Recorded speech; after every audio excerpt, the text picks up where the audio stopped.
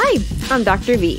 And I'm Dr. A, two docs on a mission to answer your burning questions about burning sensations and all things science. This is What the Whoop. Man. Oh, man. I don't even like, guys, the more male friends I have, the less I've had, if that makes sense. Like, the more male friends I've had that have just been single and, like, just eventually just fucked their lives over with, like, whatever dumb modern male mythos logos shit they, like, read on, has made me lose more friends. Like, the negging thing, which is just... It's disgusting. I think having two daughters, too, makes me think, like, dude, if I ever heard you talking to my daughter like that, I would beat the shit out of you. Like, there's no way in general you're going to have that conversation in front of me to my daughter, which is old enough to date. No. And I don't know if that's just me because of, like, my culture, I guess you could say, but I don't know any Hispanic father that would sit there and let their daughter get talked to like that. On that note, I have had this conversation because I have dated a handful of Hispanic men recently. And they're like, oh, how was that? And I was like, actually, it's been lovely. And they're like, wait, what? And I was like, because part of the culture is you respect your fucking mom and you respect women. And like, yes, there's a little bit of like machismo going on there. But when it really comes down to it, there is this baseline respect. You don't fuck over your woman. You don't treat them with disrespect, and you generally appreciate them if they do something nice for you. Yeah, it's the weight of what they hold in the family structure. Yeah, like I remember one guy. We were watching a movie on the couch, and I just subtly noticed that he was drying out old condoms. Well, there's that. Stop. Any clothespins? No, I hate like, got any string? I gotta turn these things Marco, inside you're out. gonna have to edit a lot of shit. I noticed that his neck looked uncomfortable, and I grabbed a pillow and put it behind his head. And he was like, "What are you doing?" And I was like, "Well, you seemed uncomfortable." And he's like, "Yeah, but no one has ever noticed those things." No. Like, and it was honestly, like, if it was a white dude, he would have never even appreciated that. Like, he would have been like, "Yeah, bitch, what took so long?" Yeah, exactly. And get me well, a you beer. could have done that sooner, shit, and then just like, exactly. negged you to death till you went to sleep. Pretty much. Yeah. Fuck, this pillow sucks. You couldn't have found a better one? I know. Yeah. Just like have goose feathers. What is it? Goose down Goose comforter down. shit? Yeah.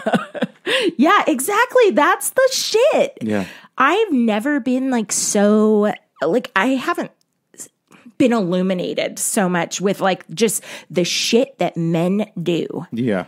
Like, I think dating in your 40s brings out, like, you see all of the fucking shit now with a new perspective. Because I was last dating in my 20s when that whole idea of like toxic masculinity. I read like the saddest story about that, where this woman was interviewing these guys like all the way through high school and into college, where like a lot of them, like, they were normal kids, but like there's just so much of this pressure to be just a total asshole. And I think a lot of them came from like wealthy, Caucasian families. And that like, that's so like the scariest. Are you getting a fax? I am. And now we all know I'm very, very old. I've never seen a working fax machine like in the Or that last it 5 rings years. like a phone like that. Wow.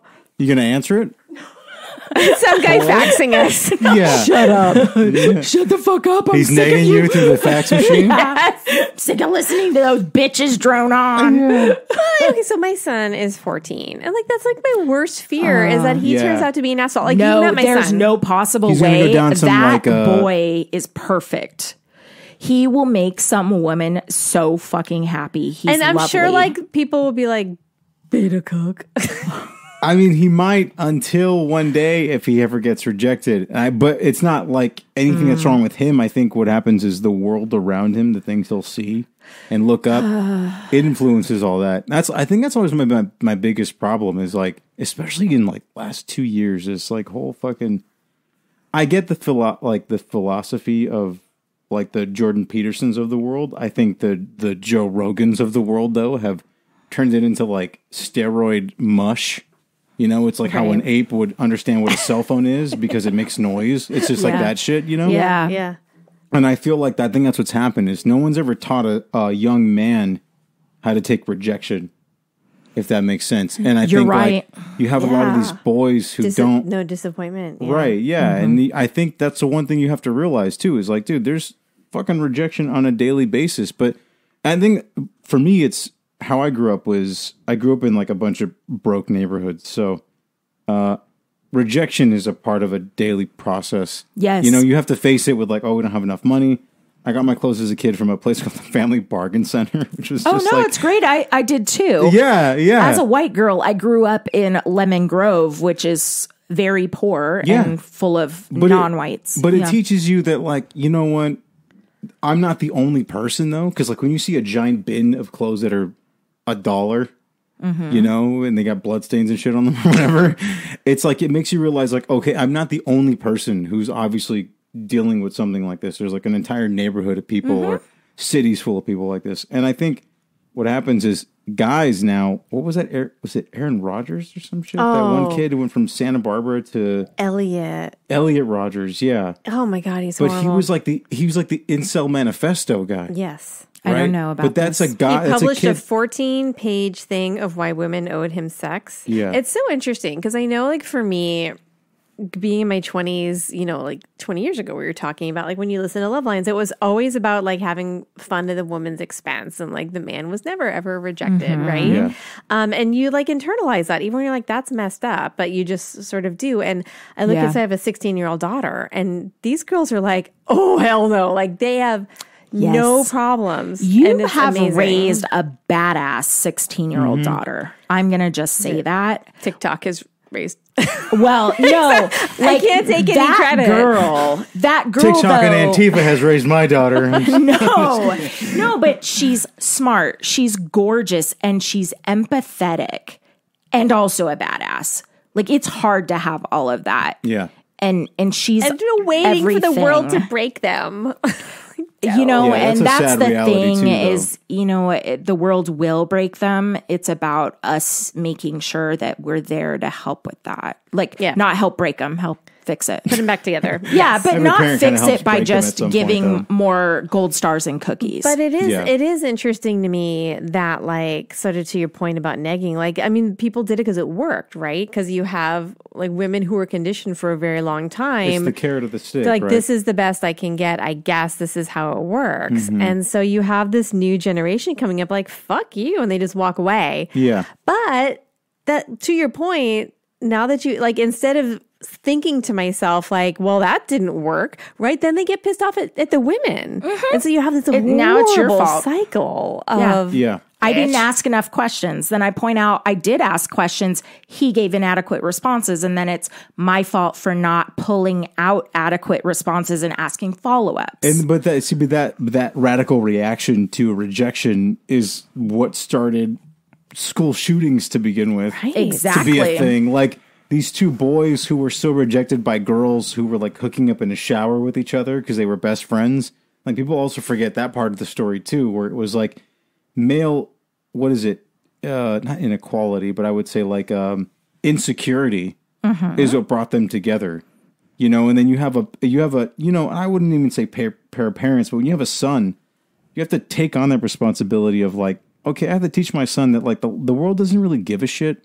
Nor about does what it he says. revolve around them. No, and it doesn't. Yeah. That's the biggest thing too, is like, dude, the world doesn't stop because you're sad and shit. Like, you still have to go to work. Like, you still have to get shit done. And I think that's a difference in what kids are seeing now. I think even in this world of like the COVID thing, is like everyone, remember, had their little mental breakdowns at the beginning of this. It's like, it's only because they weren't getting validated on a constant daily basis. Because now you weren't just special. The entire world was afraid. Not everyone who was self-diagnosing themselves as just being sad all day on Instagram. It was like the entire world was like, look, dude, that's cool. I need to find toilet paper and beef. Right. Like, we got broken down to our most basic needs. And I think what happened now in this world too is like these guys don't know what to do. Yeah. Because you can offer negging, you can offer being an asshole, you can feed into someone's daddy issues, but I think if you can't offer anything else outside of being an asshole, you're just going to be an abusive asshole. Right. So I have a question. Yes. Because you do a lot of this back and forth, right? Like texting while you're deciding whether or not. Oh, yes. Okay. So, you know how many licks it takes to get to the center of a Tootsie Roll Pop? Oh, yeah. Damn. Here we go. Kinky. No. Hey. I didn't know we were exposing all of my truths. How many licks does it take? How many texts does it take to figure out if somebody's going to be a toxic asshole? How many pictures? Fuck. Oh, God. And what is your endpoint? Like, what's the center of the Tootsie Roll? Like, obviously, it's the Tootsie Roll Pop, right? It's like dick pic, game over, like, you know. Unless it's a good one. Really? Or it's like freakish. Or it's got like two heads on it. Is this where we just segue into our new podcast and leave the dangling carrot? Dangling carrot? Nice. Also a title we've considered. Yes. I feel The like Dangling Carrot I feel podcast. like I should get brownie points for bringing it full circle. Anyone? No. You guys don't. You don't. I'd you clap, but I'm holding never. this. Yay. I am just the loser that's the sidekick to you two. What? No. We've never even You're- recorded a you're, podcast and you're already sad. Yeah, you're like a I am. reporter There's at the no Gaza rejection. Strip. There's no Yeah. rejection I'm here. going to be the man that needs I was going to constant say, validation. like, what is this? Yeah, you're Yes. our man in the street interview guy. Yes, Like, yes. yeah. To see how it's going out there, man. we're going to go to Summer. Right. Summer, what do you got for us today? Oh, well, today it's a dick pic and a flurry of other dick Flurry pics. of inappropriate texts. Yeah, No, but to answer your question, I have a question. yes. The foreskin cast. Holy shit. That was good. All right. So, this is a real question. I've always wanted to ask this. So, I want to ask this on the record. Women, you two. Not, Jessica. I don't want to get you in trouble, so I'll just ask Summer. And then Jessica can just nod quietly Okay, if she agrees. okay. All right. Do you think less of a man if the picture he sends you or the dick that he has is small? No, Okay, cool. not So at all. I want all the men to listening to understand that like the negging thing doesn't have to exist. A lot of these incels I feel are born from the feeling of inadequacy. Marco, look at you giving like good advice. I'm just for guys, dude. I think most of these guys think that like, there's fucking, what is it? There's like I really appreciate you bringing up that whole idea of body insecurity, though, because like Yeah. I think women because like it's we get it's a empathy real thing for it for young Yeah. men. It's Yes. it's an actual thing. I will say, Yeah. and I think I might have shared this with you. So maybe those emojis weren't that nice. Oh shit! No, but I Oh, will no, those say, are still funny because no one asked. Fuck that guy. no. So there have been Oh, maybe I don't know. there is a certain person that I am still seeing, and before we met, he was like, "Hey, look, I just want to set expectations." Mad and- Low. What did We'll you call him Mad Low instead of Rob Low. Okay, Matt Lowe. So Matthew,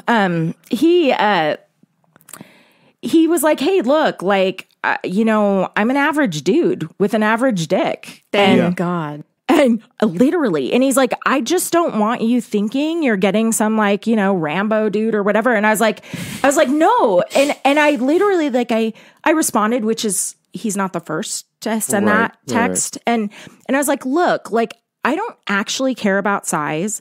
I want to know that you know what to do with what you were born with. And what is your credit score? Yes. And also, do Yeah. I need to help you find a clit? Do you live in your van? Yes. You cook out of one of those things with the hot Do you live plates? in the Van van life. lifestyle? Jesus Christ. If you think van life is cool or romantic, you're not getting a date. When did van life become a synonym for homeless? Millennials. Right? That's like a thing. Millennials. Because I didn't believe you. You sent me that text because anyone listening was like, this guy says van life is his thing. And then I Googled it. And van life is a whole movement It is. of homelessness. No, it's living simply, living off the grid. It's eco-friendly. All of this shit, but it also is #homeless. How do you host a date living in a van? On the bench. Because one of those guys you sent, I'm not trying to dox him here, but one of them was a veteran. Yeah. And I thought to myself, you get like pretty good benefits in Right. terms of like your lifestyle. That's how he could afford Why- the solar panels on top of his van. I It powered the car. You feel empathy for someone who's like, if they're homeless, it's like, oh, that sucks. Like, I don't want to discount the fact. Not. But that's the thing. Like, this is something that you want to aspire to not have, I thought. Yeah, homeless isn't your first choice on the list of things I'd like to adventure on. Right? Home free. That's what they're calling it. Shit. I've learned how to live off the grid. Child free, home free, Job free. No, but like I have an RV, right? I love my RV. Yeah. It's for camping. Yes. I also have a home where I have a toilet and I have a shower. You have that in your RV. I do. Which is more than he has in his van. And you don't have to even walk anywhere. You could just be in all of it at once. That's okay, here's my question though. Yeah. Like, so some of these RVs obviously have bathrooms and shit. And if you want to hook up in your RV, awesome. I've done it. It's great. But you need a bathroom. Like, everyone wants a bathroom afterwards. Yeah, you got to take a shit somewhere. Dude. No, I'm talking about After post-sex. Girls need to not have the post-sex shit? No shower. Oh, wait, Marco, is this where you're bringing in the map perspective? Did we not know? No. Is that a thing? I said you got to take a shit somewhere. And Jessica said after sex, and I was like, oh, you got the... It's a post-shit sex. Yeah, you got post-sex shit a Yeah, thing. move some shit around. I got it. Yeah, you burn some off, you know? Stop. You got to drop some weight. Put in the work. It happens. Being that both Jessica and I are healthcare providers, we like to, bring it back to science. Mm-hmm. And, girls should be peeing after sex. It Right. stops UTIs. Yeah. What happens if you're having sex in your van life date? Like, you just walk outside and squat and hope that, like, the police don't see you in the parking lot? Well, how does Yeah. that differ from just when a normal day living in your van? Exactly. Yeah. You can be in the van, but if no one's there. He just hands you a no. 7-Eleven big gulp cup. Here Yeah, you go. big gulp. This Huh? is my Gatorade bottle I use. Can it fit you? Yeah. No. I use my old. Consider He's like, I've got a bucket for when I need to take a shit. Ew. Yeah. Gross. a chamber pot. Yeah. I have a lot of lye in here. It brings us back to our honeypot episode, actually. God. A chamber pot in a van. Oh, they do. They Jesus do. That sounds Christ. very classy. Oh, God. I think I will give my hat off to that guy. That man has a lot of self-esteem. Yes. That was Good one for thing that him. I kind of did notice. Is like, dude, you have way more self-esteem than I ever will. Right. How did you make homelessness with your dog Right, a look movement. romantic? Yeah, he made it seem like it was this thing he chose to do. Yeah, right. I feel like he still didn't lead with it, though. No, he didn't. No, it was like- knew. I've It been was to- like the period at the end of the Right. sentence. He- On By his the way, intro. I lived the man. Yeah, I've been to Frisco. I've been to Vegas. I've been to fucking Minnesota. I also live under the freeway. What was that last part? Yeah. Excuse me. Yeah, God. I live on the basin of the LA River. Oh, isn't that just concrete? Of an ocean view. Yeah, I get a nice view of under the bridge off the beach in Malibu. It's It's like when those- white noise when I go to bed every night, too. It's like when those people try to like lead the way into the really bad thing by starting with the thing that's not so bad. It's like, look, just so we can like disclose things, like I'm not tall. I'm like 5'8". And you're like, that's fine. They knew Okay, the guy good. from Game of Thrones. You're just Good. Yeah, Peter no, yeah, Dinklage. exactly. Like, okay, so somebody a little short. And yeah, and I've got a dog. Do you like dogs? Mm-hmm. No. And I live in a van. Yeah. I have a pit bull. part's I live fine, in the right? van, and I'm 5'2". I travel the United States, Right. only the continental Yeah, United I'm a States. professional Well, you can sightseer. get In my a van ferry, that I live a in. ferry, Yeah, yes. I'm a professional sightseer, and I blog, and I like the outdoors. We know that dude wasn't blogging. No, hell No. no. I'm actually surprised he had a cell phone plan to begin with. Because I was like, "What are you making this Tinder account on?" The Obama He's got to phone? He's got to watch his data usage. He's on that Boost Mobile still. he only parks near Starbucks. Yeah, he buys the phone from 7-Eleven in that fucking. That's where he You can stops for his still- big gulp. Yeah. Chamber pot. and urinal. You can Yeah. do Tinder from the free Starbucks Wi-Fi, right? Oh, that's Yeah. true. You can't send Jesus. texts. And there's You like send dick hotspots. pics from. Not on Tinder. Yeah. But Bumble, you can, FYI, because it's a platform that allows pictures I don't think the pictures were meant You for can't dick send pics. pictures on Tinder? No, not that I've found. Interesting. I have no Marco, fucking idea. do you know? I Let have me no see. idea. No, let me pull up my Tinder account right now. I just paste my dick pictures on like random walls. The only thing I outside. can send in the chat on Tinder is GIFs. Could you make a GIF of your dick? Ooh, you could, but I think it would have to be public and searchable because like it's just like the GIF button. Interesting. So all these people are hooking up without knowing?